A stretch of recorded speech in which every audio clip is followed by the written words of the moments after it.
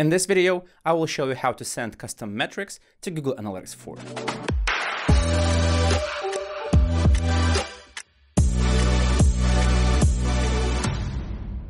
Hey, my name is Julius and welcome to Analytics Mania YouTube channel, where you can learn Google Tag Manager and Google Analytics. And if you want to stay up to date with Google Analytics 4, consider subscribing. By now, you should already know how to track and configure custom dimensions in Google Analytics 4. Basically, any custom parameter that you send to GA can be later configured as a custom dimension. If you are new to this, I will post a link below this video to another tutorial. But just like it was with Universal Analytics, you can also send custom metrics to GA. And in this video, I will show you what they are and how to configure them. Let's take a look. Before we continue, I wanted to give you a quick introduction to metrics and how are they different from dimensions. And this applies not only to Google Analytics, but to all analytics tools in general. So dimensions are attributes of something. For example, attributes of product, attributes of an event, attributes of user, and they describe something. And here are several examples. For example, page URL is a dimension. Then we have traffic source. It can be google.com, analyticsmania.com, something else. Then we have coupon code, item category, user country, and these are just several examples. So don't limit yourself. So as you can see, they describe something and we can use this to create segments, audiences. For example, you can create a report where all the hits are only of those sessions where traffic source is google.com. And as for metrics, they are quantitative measurements. They let you count things, or in other words, they are numbers. Although in some cases, numbers can also be dimensions, but let's just keep things simple right now. So here are several examples. Order total is a metric. Event count, definitely a metric. Then we have number of logins. For example, how many times did a user log into your website? Then how many times did a certain client make purchases on your site? Then a product price can also be a metric. So as you can see, these are numbers and we can count them. For example, if one visitor made 4 purchases and the other one made 5 purchases, then in total you have 9 purchases. So the metric is number of purchases, which is 9, but in this case, things like order IDs or coupon codes, they are dimensions. So if we take a look at the reports in Google Analytics 4, on the left side, you see dimension, which is page path. And on the right side, we have 2 metrics. One is active users, or in other words, the number of users who have visited these particular pages, and then the event count. In this case, I have filtered down to the page view event. So these are the numbers of page views on these particular pages. And while there are many built-in metrics in Google Analytics 4, sometimes you need more because Google Analytics is built as a tool for as many businesses as possible. So it cannot automatically adapt to every business's needs. In other words, if you want to have more, you must customize. That's why you can send additional metrics to Google Analytics 4, and they're called custom metrics. For example, here we have a dimension, which is page path, and this is the list of pages where visitors did something. However, here I have 2 metrics. One is active users, so you remember that from one of the previous slides. And here I have another metric, which is video views. So this metric will show how many times did my visitors started to watch a video. And this is not the only example of custom metrics. Here are several more. For example, if you want, together with purchases, you can send the discounted amount as a custom metric. And later you can see in your reports how much discounts have you in total provided to your customers. Another example could be number of form submissions. Of course, I mean, you could just use the event count metric and have the form ID, for example, as a dimension, but also you can send the number of form submissions as custom metric. And then in a report like this, we could have a third metric, which would be, let's say, form submissions. So in some cases, it makes more sense and it is more flexible to create custom metrics. And in fact, as of the moment of recording this video, Google Analytics 4 allows you to have up to 50 custom metrics per property. And I'm talking about Google Analytics 4. All right, so that's enough of the theory. And now let's take a look at how can we implement this video views metric in Google Analytics 4.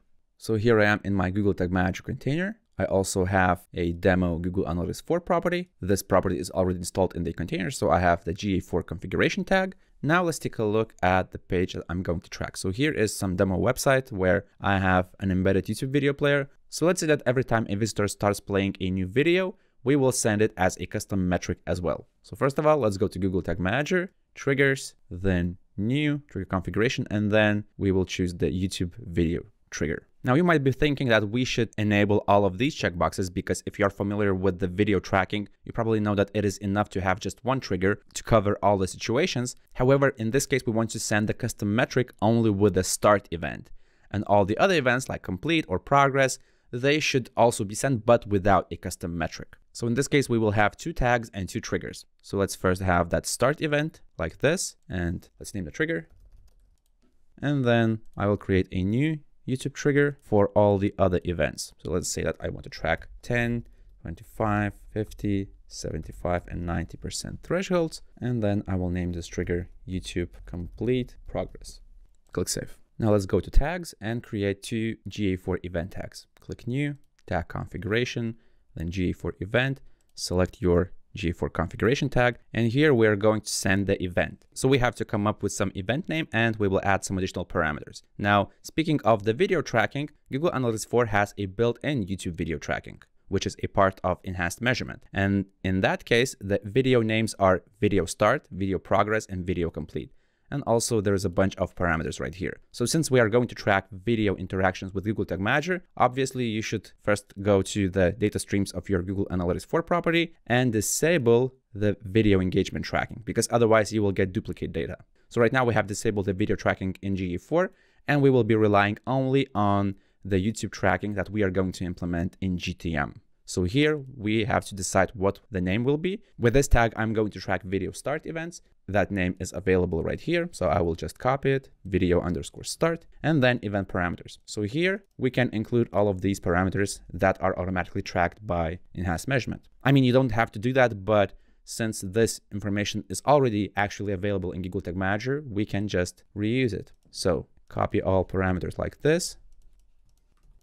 And there's also a visible parameter, but I just don't usually use that, so I will not include it right here. And in the values section, we should include respective video variables that are built in the Google Tag Manager container. So click on the variable right here. By the way, right now I'm going to configure this video current time parameter, so I should find a variable that will return the video current value. So click this button, and then let's take a look right here. And I haven't enabled any built-in variables related to video, so I should click on built-ins right here and then find current time. And here it is, video current time. Now video duration. Let's do the same thing, but now I should be looking for some variable that will return video duration. And you should do the same thing for all the other variables right here. And in the meantime, I will pause the video and I will continue once I enter all the fields right here. By the way, what I'm doing right here is not required by custom metrics, but I just want to send some additional custom dimensions. And then at the end, we will also send one custom metric. Okay, so now I have filled in all the variables right here. This is just a preparation for the event tracking in general. And now we are going to send an additional thing, which is going to be a custom metric. So since we are sending video views, we can send an additional parameter that is called video view. I just came up with this on my own. There is no need to name it like this. It can be something different like video impression or video metric or something else. Like this is up to you. And here, every time this event is sent, we want to increment that video view metric with 1.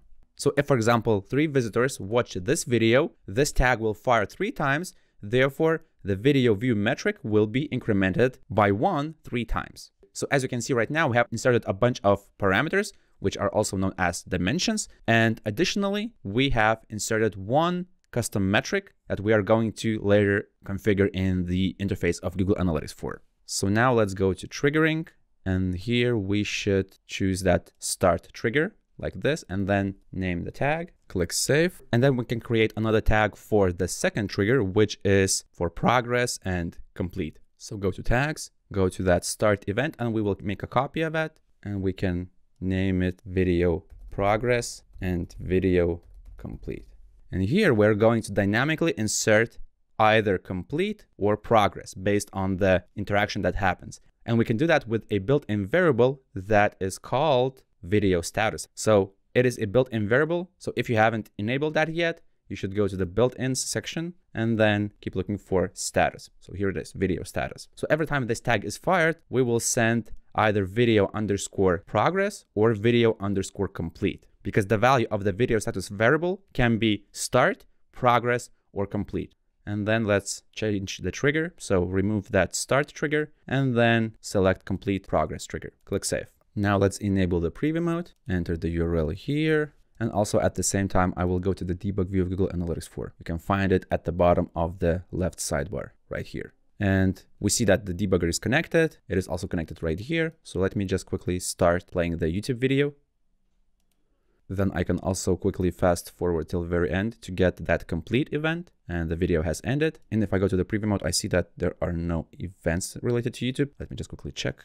Trigger. Oh yeah, I forgot to enable this checkbox. So you should enable this checkbox in all of your YouTube triggers. And let's do the same thing right here. And let's refresh the preview mode. And here I'm going to play the video once again, and then I will fast forward till the very end so that I would get 2 videos. And here I have one video for the video start. So this is one tag that fired, and the other one is for video complete. Now, if I go to the debug view of Google Analytics 4, I will see the video start event and video complete event. So I click on the video start, and here you will see a bunch of parameters, and also you will see video view. This is our custom metric that we are going to configure, and its value is 1. So this means that every time this event is tracked, we will increment the number of the metric by 1. And in the video complete event, I also realized that I included the video view. So let me just quickly disable that.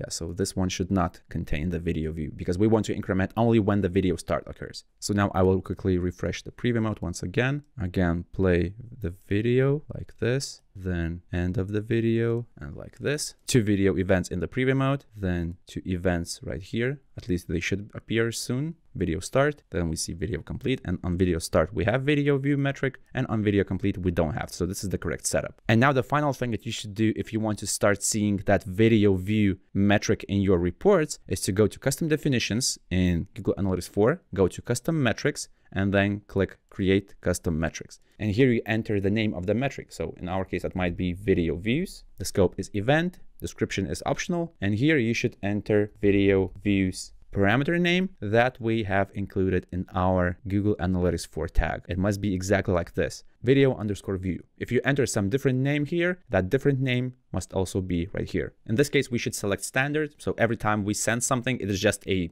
number, a count. So for example, if you select to increment by 5, that will still work, and you should still select the standard unit of measurement. If you are tracking a different custom metric that is related to money, for example, when you make a purchase, you also send the discounted price as a metric. So in that case, you should select currency. There are also some other units of measurement, but usually I use these 2. So in this case, we should select standard and click save. This is the metric. And the next day after you configure this custom metric, you will be able to use it in things like Analysis Hub. So for example, here I am in the Analysis Hub exploration report, and you can find it by going to Analysis and Analysis Hub. And here, let me quickly create a report for you. So this is a different property, and I've been collecting that video views metric for a while. So if you want to start using that custom metric in your report, you should go to the variables tab of the exploration report, and in the metrics section, click plus, and here you should keep looking for video views, enable it, apply, and then in the dimensions, let's say that we want to see the report based on the page path. In the dimension section, click plus, then enter page path, select it, apply, then drag it to rows like this. And then you can add some additional metrics in the values section. For example, you can get rid of the event count, and then you can add things like active users and video views. And then you can click on that metric in order to sort based on that particular metric. So to sum up, what we did in this video is that we added an additional parameter in the event tag. So this means that every time this tag fires, we will increment the metric by 1. And then we had to go to Google Analytics 4, custom definitions, custom metrics, and register that parameter as a custom metric. And within 24 hours, or in other words, the next day, you will start seeing this metric in your Analysis Hub reports. And that is how you can customize your data collection even more with GA4 with help of custom metrics. If you have some additional ideas where you can use custom metrics, let me know in the comments. I am sure that other people who watch this video will find that very helpful. If you found this video useful, hit the thumbs up button below the video because it helps me continue working on this channel. Also, if you want to learn more about Google Tag Manager or Google Analytics 4, consider subscribing to this channel. My name is Julius, this is Analytics Mania, and I'll see you in the next video.